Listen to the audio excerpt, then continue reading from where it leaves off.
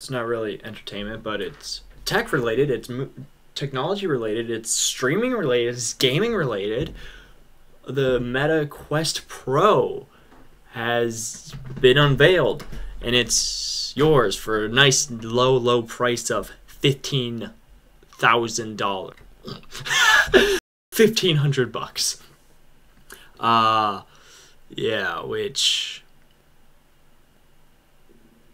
I mean, okay.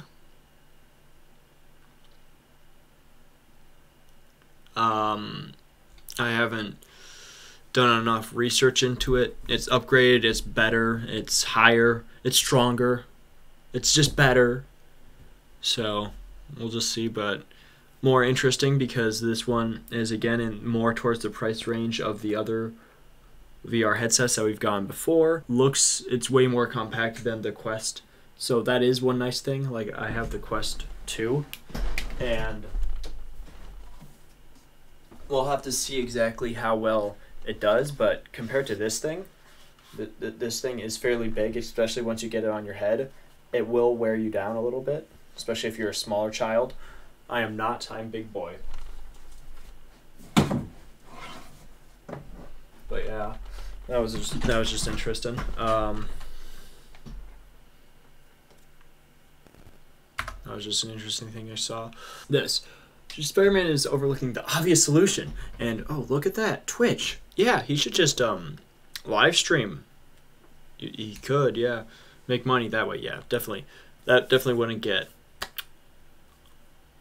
demonetized or anything like that. Yeah, I mean, he could do, I guess, more funny, like just chill, like, yo, I'm swinging through the cities, but then he'd have to stop it every time. Oh no, a crime is breaking out, because then he's going to beat up the person. That's not going to go so well. But besides the point, something that I find really interesting that I saw on Instagram this afternoon is this. I'll show it to you.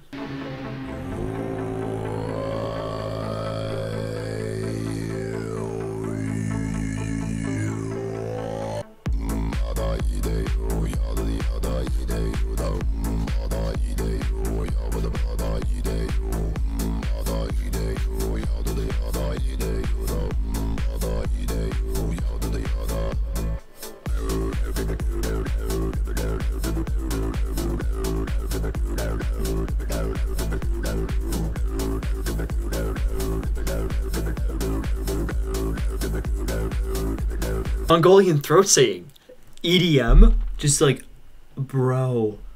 I was like, okay, I'm blown away. I hope that guy makes more of that EDM stuff, because that is like the blending between past culture and current like music trends, and it's just, oh dude, it's just listening to it.